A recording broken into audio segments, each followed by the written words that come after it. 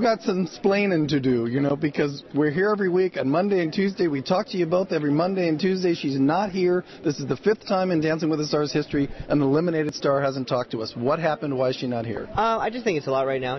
Bristol's never been eliminated. We made the final last time, so it's emotional. And also, we have a crazy schedule. We got to get to Jimmy Kimmel. We got to fly to New York, and she's got to change. She's got like this crazy pony hairdo right now that luckily I have no hair, so I don't have to worry about that. I just have to change my pants.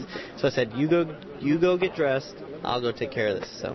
So, are you happy with how far you went?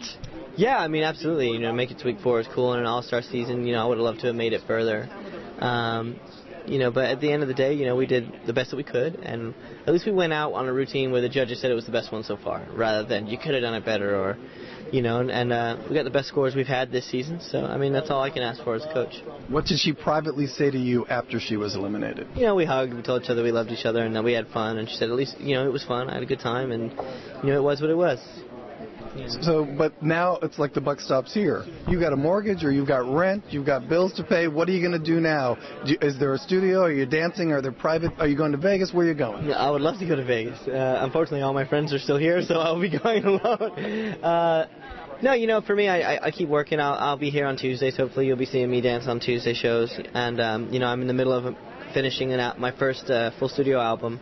I was in Miami all summer with the Timberland camp with Wisdom and Jazzy and Jim Beans and all those guys. So I'll probably go back and, finish up my record, and then I'll be here on Tuesdays. I've been talking with you about this record for a long time. It's like this dream that you are going to... I'm meticulous, as you see with my dancing. Unfortunately, I have a time limit here. On this, I don't have a time limit. So, I'm taking my time and really, ironing out the kinks and getting it perfect. In seasons past, when I've talked to you after an elimination, you would say to me, I knew we were going to be eliminated tonight, or I sensed we were going to be eliminated tonight. Did you feel this was your time? When I saw the 3 left standing, yeah, I had a feeling.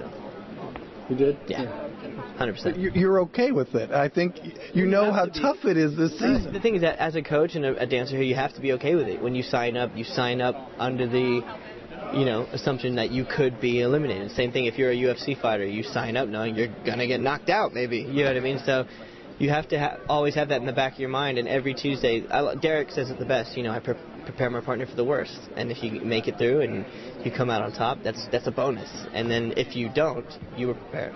I won't ask you to pick a winner. I will ask you to pick the final 2.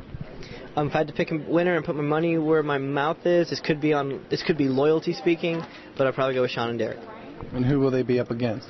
I can give you a top 4. I can't call it 2 right now. If I was to give you the semifinal into the final, I would be pegging it as Gilles, Sean, Kelly, and Sabrina or Melissa, I think. So Sean and Gilles went at it once before, with Sean winning. So this could be deja vu. Round 2, baby. Round 2.